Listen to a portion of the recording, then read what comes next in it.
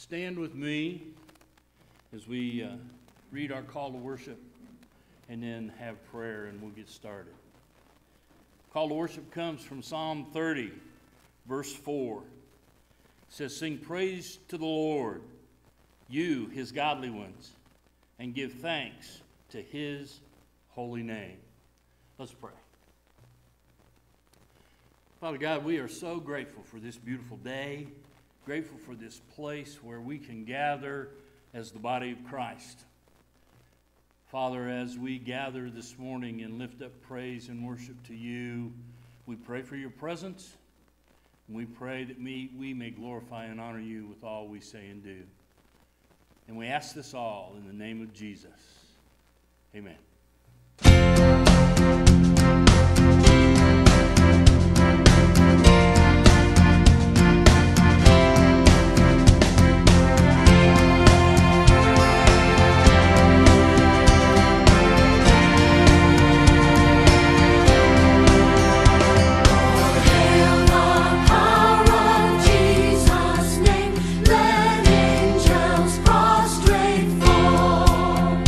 Bring forth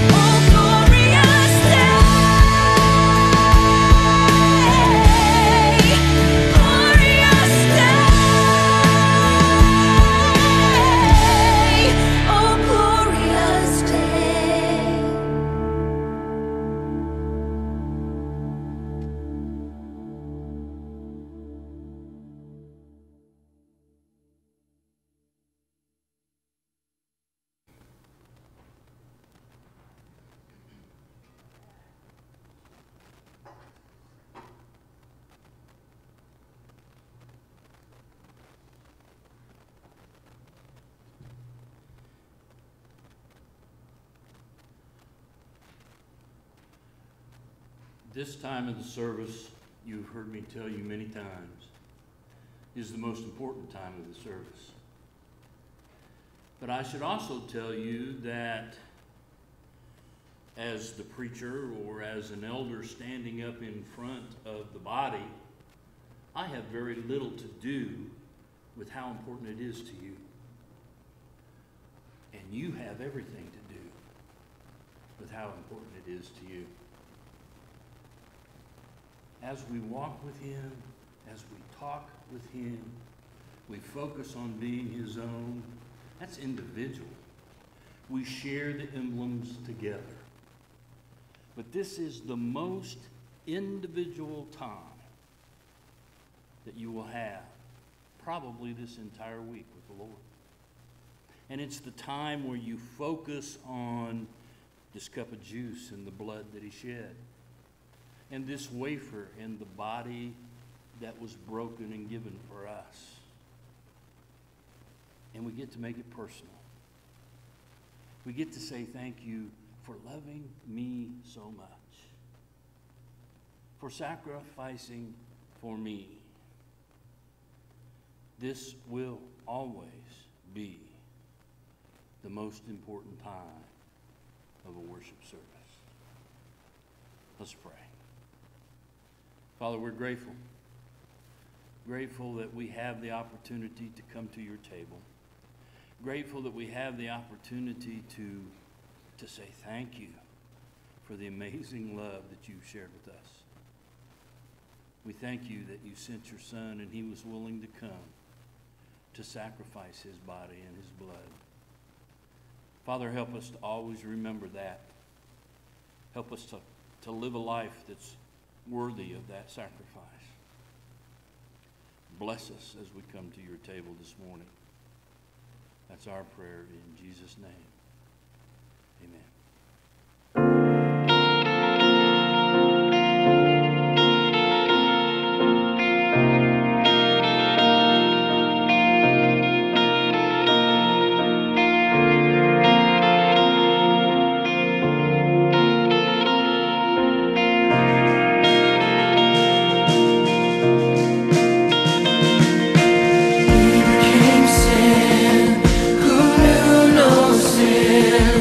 That we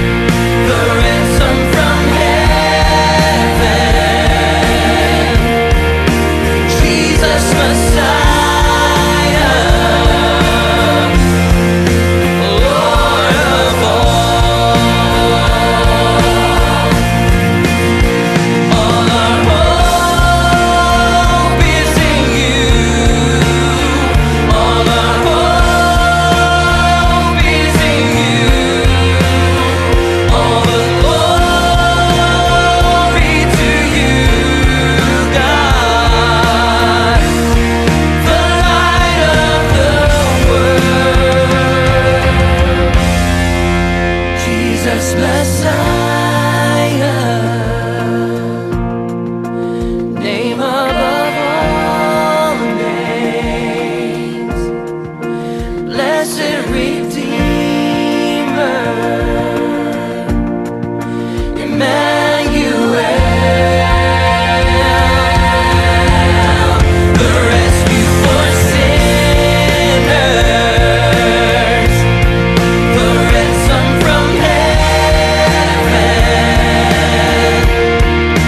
Jesus Messiah, Lord of all. Jesus Messiah, Lord of all. The Lord of all.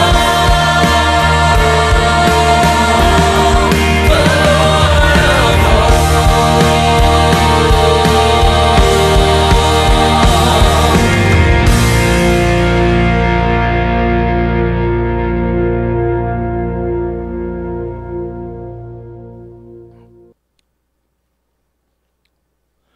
Praise and worship. You know, there is great importance and power to be found in praise and worship. Our text this morning is going to come out of Psalm 92:1 as we talk about praise and worship. If you turn to Psalm 92:1, this is what it says. It is good to give thanks to the Lord and to sing praises to your name, O Most High.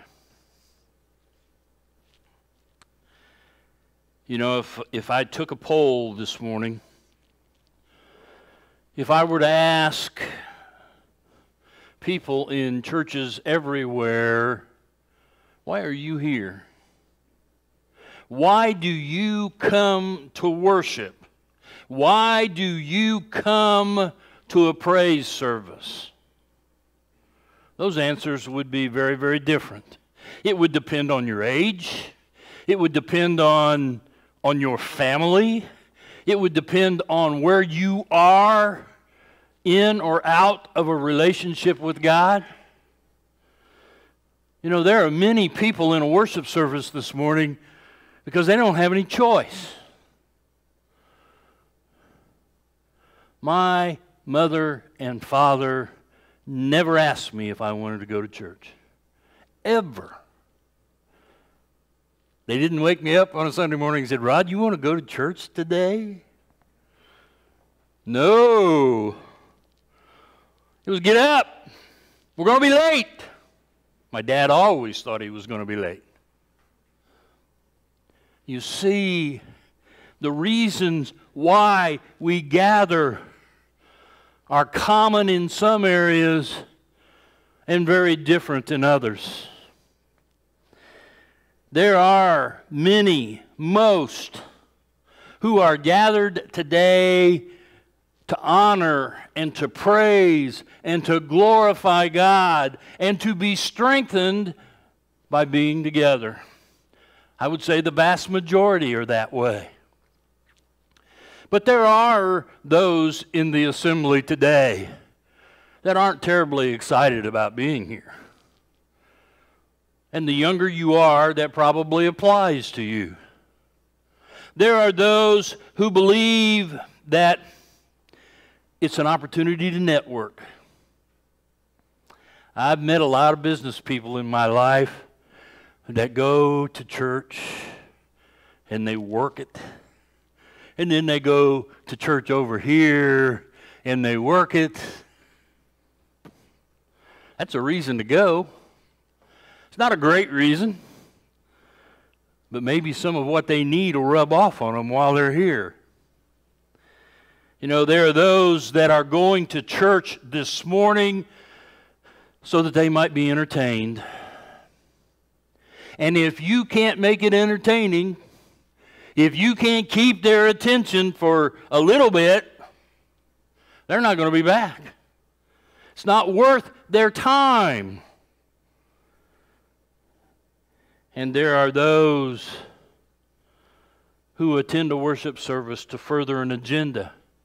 to consolidate power, to have control. The main reason we gather on a morning like this is to honor and glorify God. And we have messed with the worship service so much. We think a worship service is all about us. And it has so little to do with us other than our participation, which is very important. You see, worship is worthship. It is our opportunity to show God what He is worth to us, not the other way around. We gain something from being in God's house.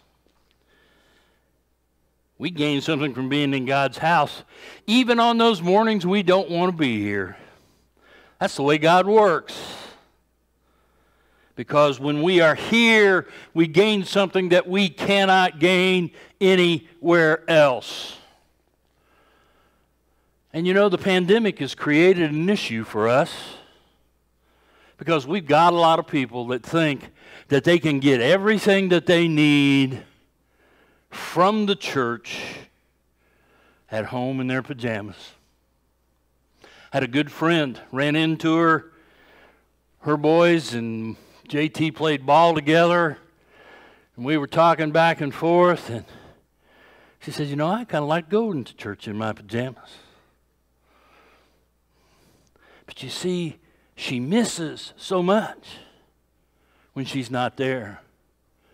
She misses the opportunity to share of her gifts and her talents and her abilities, and she can't be fed by the abilities and talents and gifts of the others.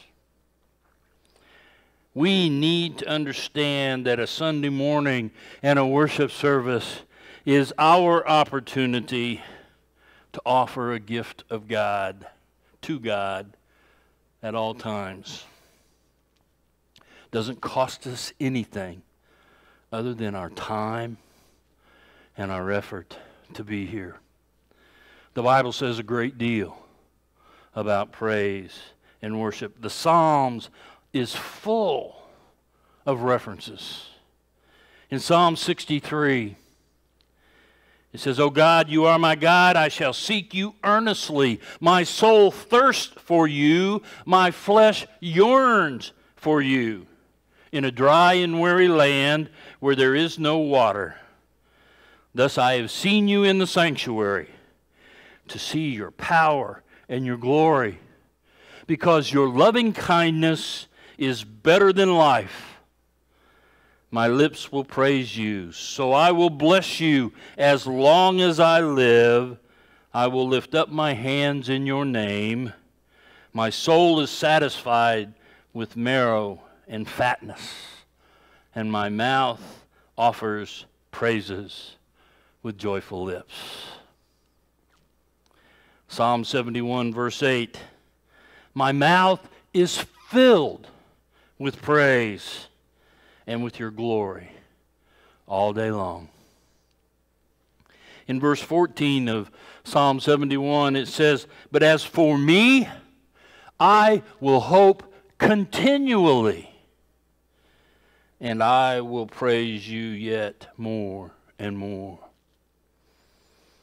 In verses 22 through 24 of Psalm 71, it says, I will also praise you with a harp, even your truth, O my God.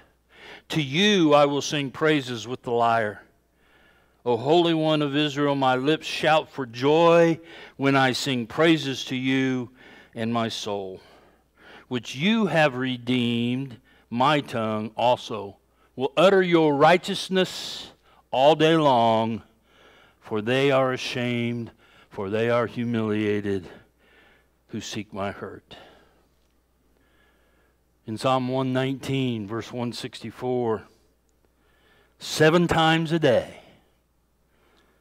I praise you because of your righteous ordinances. I read that and I thought, ooh, I wonder if I even think about God sometimes 7 times a day. And I'm the preacher. You see, we can get so caught up in everything that's going on, in every part of our lives, that we forget God's always there. And He needs to be praised, and He needs to be worshiped, and He needs to be glorified. And it doesn't take much, but we have to pay attention. In Psalm 146, verses 1 and 2, it says, praise the Lord, O my soul. I will praise the Lord while I live. I will sing praises to my God while I have my being. We are invited by the Scripture over and over and over again to praise God. In Psalm 107, verse 8, it says, let him give thanks to the Lord for his loving kindness and for his wonders to the sons of men. Psalm 135, verses 1 through 3. Praise the Lord. Praise the name of the Lord. Praise Him, O servants of the Lord. You who stand in the house of the Lord, in the courts of the house of our God. Praise the Lord. For the Lord is good. Sing praises to His name, for it is lovely. Psalm 147, verse 1. Praise the Lord, for it is good to sing praises to our God. For it is pleasant, and praise is becoming. It looks good on us. You know, there are things that we wear that don't necessarily look good on us. I bought some new clothes here recently. I bought a pair of tie-dyed shorts. My wife says, I don't ever want to see those on you. And she's probably right. They won't look good. Because the color in the catalog didn't match the color that came, and I'm not much about wearing pink anyway. But praise always looks good on us. It always looks good on us, and God loves it when we praise Him. Psalm 150. Praise the Lord. Praise God in His sanctuary. Praise Him in His mighty expanse. Praise Him for His mighty deeds. Praise Him according to His excellent greatness. Praise Him with trumpet sound. Praise Him with harp and lyre. Praise Him with timbrel and dancing. Praise Him with stringed instruments and pipe. Praise Him with loud cymbals. Praise Him with resounding cymbals. Let everything that has breath praise the Lord. He says, make some noise. Let God know. Let the world know that you are praising. So we are encouraged. We are instructed to praise because, quite frankly, praise is far superior to anything else that we can offer to God. It's the best thing that we can do. So real quickly this morning, I want to examine 3 areas where it's better to praise. And the first is, it is better to praise than to panic. It's better to praise than to panic. You know, it's easy to praise God when things are going well. You know, you're having a great day. Things are smooth. It's when things get bumpy, when things get tough, that sometimes we forget. And instead of panicking, We just need to praise through the difficult times. In John 16, Jesus told the disciples, he had just got done teaching them a great deal.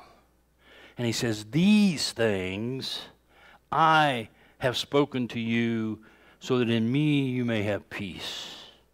In the world you have tribulation, but take courage.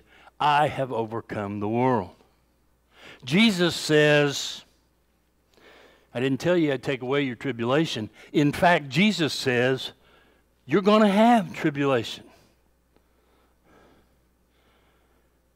But he also says, take heart, because I've overcome the world. And that tells me that any tribulation I face can be handled by God. So I shouldn't panic. There are many panic producers. There are circumstances that we have no control over. There are circumstances that we create ourselves. You know, health problems can create situations. The economy can create situations. Pandemics can create situations. Family relationships can create situations. And we can praise God through them all. How? How? Well, first of all, we do it by remembering the promise that Christ made, that he was always going to be with us. Matthew 28, verse 20, and lo, I am with you always, even to the end of the age. I'm with you always. We need to remember that God loves us and that he proves that through the death of Jesus on the cross for our sin. Christ promised we would never be alone. This is a verse of Scripture that we read and probably just skip over, but I like it. And one of the reasons I like it is I'm an adoptive parent. But John 14, verse 18 says, I will not leave you as orphans. I will come to you. In those times, we could panic. We need to praise, because God has promised us that we are not alone. In John, the 14th chapter, verses 16 and 17, he's talking to the disciples, preparing them for the fact that he is about to die and is going to be leaving. But he makes this promise to them. I will ask the Father, and he will give you another helper, that he may be with you forever. That is the Spirit of truth, whom the world cannot receive, because it does not see him or know him, but you know him, because he abides with you and will be in you. We face difficulty, but we can praise God knowing that we have God's peace. John 14:27, peace I leave you, my peace I give to you, not as the world gives, do I give to you. Let not your heart be troubled, nor let it be fearful. Secondly, it's better to praise than to be pessimistic. You know, pessimism is a way of life. We all know people that are pessimistic about everything. There's something wrong with everything, or they look at a situation and instead of looking at how it's going to be great, they talk about what's going to happen and it's going to fall apart. You know, we're kind of like that farmer that had this great dog. This dog could do all kinds of tricks. I mean, all kinds of tricks. Roll over, play dead, fetch, you know, bark on command. The farmer had a pond. And the pond had stepping stones in it just under the water. Well, the farmer had a neighbor that was pessimistic about everything.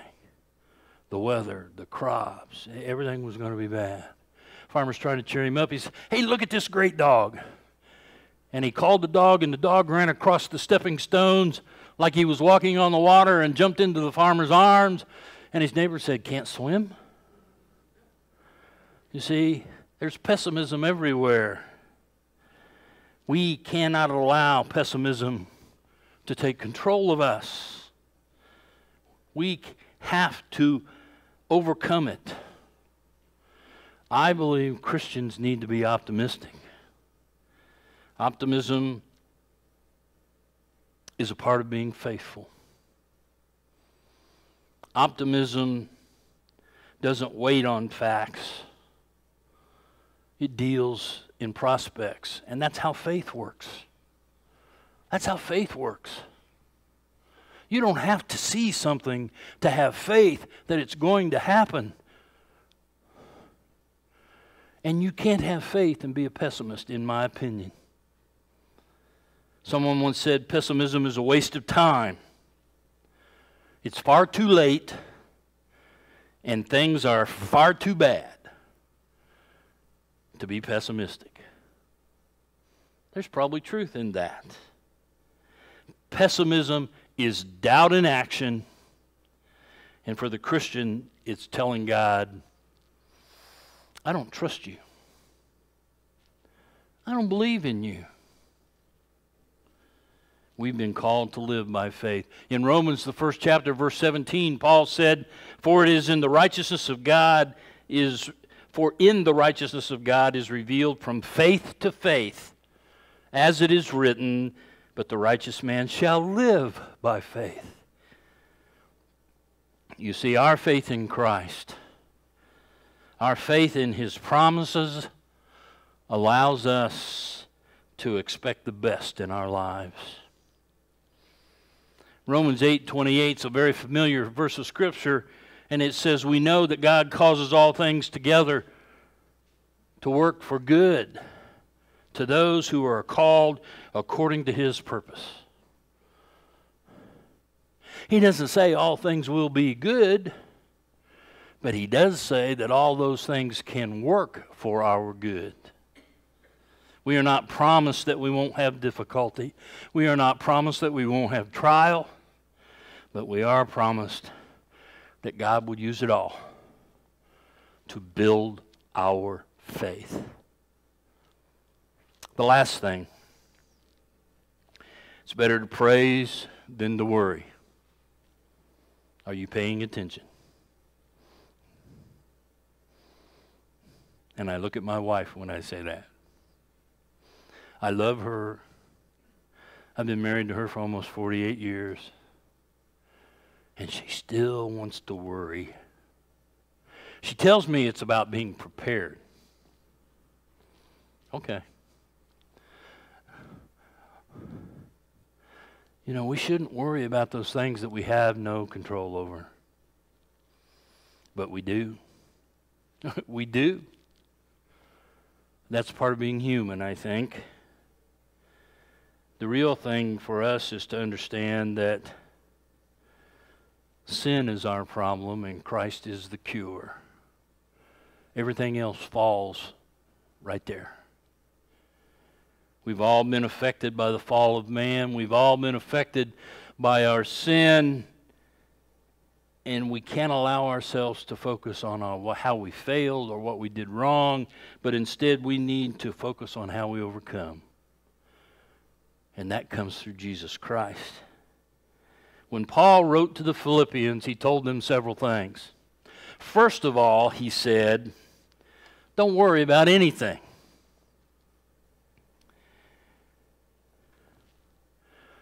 I make my wife a little crazy because she doesn't think I worry enough. Or maybe she thinks I should be a little more concerned than I am. Paul says, don't worry about anything. I try not to worry about anything. Then he says, trust God. Trust God for everything and accept His peace. Trust God for everything and accept His peace. Philippians 4, verse 7, he says, and the peace of God, which surpasses all comprehension, will guard your hearts and your minds in Christ Jesus. That means we've got to give up control. And that's hard. Finally, he says, think only of praise. Don't think about the other stuff. Think about praise. Think about how you are going to praise God and what you are going to do that. In Philippians 4:8, Paul says, finally, brethren, whatever is true, whatever is honorable, whatever is right, whatever is pure, whatever is lovely, whatever is of good repute, if there is any excellence and anything worthy of praise, think on these things. That's where our focus has got to be. That's where our focus has got to be. Because if we can learn to praise in every situation, we will never, ever be overcome by our problems. We'll have them, but they won't overcome us because of Christ Jesus. And that's the way we praise. That's the way we worship. Doesn't have anything to do with how good or bad the preacher is today, or how good or bad the song service was today, or if we had a praise band or didn't have a praise band, or if it was too loud or they were singing off key. It doesn't have anything to do with any of that. It has everything to do with our focus. Why we're here. What we expect while we're here. And accepting what God's willing to do for us while we're here. Let's pray. Father, thank you for the opportunity to be in your house today. And we pray this morning that as we have worshiped and praised you, it's been acceptable to you. Because we are so grateful for your promises and your presence. Help us to always be mindful. That's our prayer in Jesus' name. Amen.